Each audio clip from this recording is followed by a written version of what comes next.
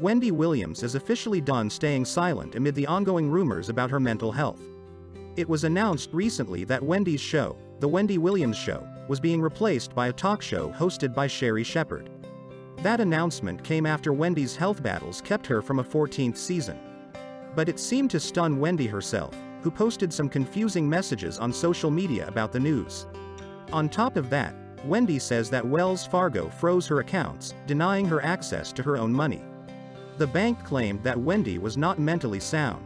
Wendy reached out to Good Morning America herself to address all the rumors that have been going on lately.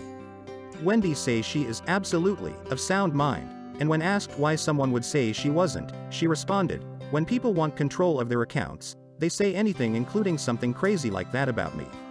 Wendy also said that despite being 57, she has the mind and body of a 25-year-old. Despite the fact that Wendy says she's in excellent mental and physical health, her bank has requested a conservatorship so that she will no longer be in control of her own finances. Watch the video to see how Wendy responded to that extreme action.